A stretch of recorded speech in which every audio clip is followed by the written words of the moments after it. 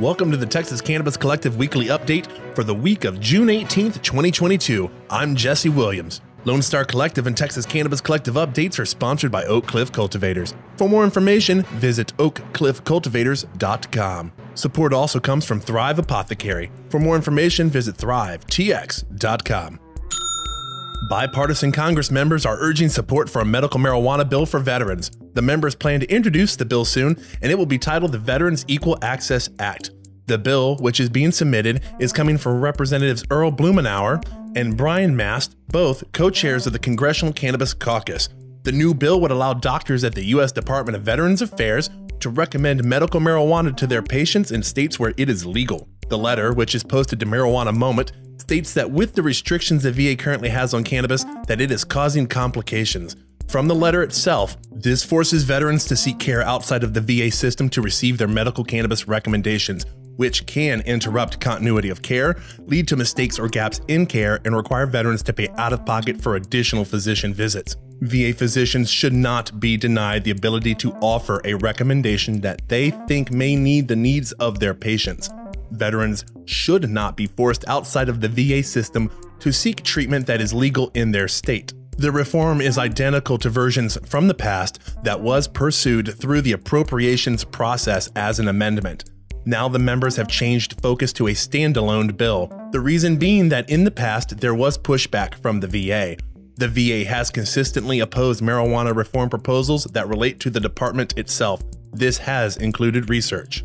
An Austin, Texas local donates cannabis products to disabled veterans and has been donating money to help veterans groups. Lukas Gilkey of Hometown Hero was interviewed by the Austin Fox affiliate about his business in the town. Gilkey noted that he is a veteran himself and that a good chunk of the customer base is also veterans.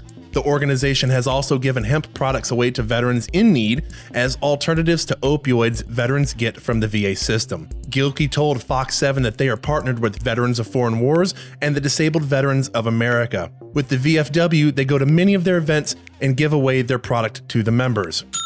Cannabis Real Estate Investment Trust, REIT, Innovative Industrial Properties, will pay $22 million to acquire 25 acres of land and a facility from a medical cannabis company in Austin, Texas, spending an initial $12 million to acquire the land, and will pay an additional $10 million when Texas Original Compassionate Cultivation finishes building out a cultivation and production facility. At the time of closing, the majority of project site work has been completed, and 2 of the 4 buildings have been dried in with interior finish out under construction. Texas Original is expected to complete construction of the approximately 85,000 square foot industrial and hybrid greenhouse facility, for which IIP has agreed to provide reimbursement of up to approximately $10 million, consisting of completion of building shell, interior build-out of cultivation and production rooms, and mechanical, electrical, and plumbing systems. Assuming full reimbursement for the construction, IIP's total investment in the property is expected to be $22 million, excluding transaction costs, or approximately $259 per square foot.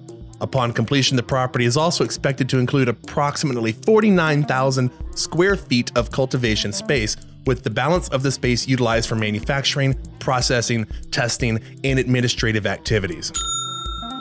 That is it for this week in Cannabis News Review here at the Texas Cannabis Collective. Be sure to subscribe to our newsletter at txcannaco.com and search for Lone Star Collective Podcast in your search engine to get updates about our show and weekly news. Have a safe week, Texas, and stay hydrated to beat the heat.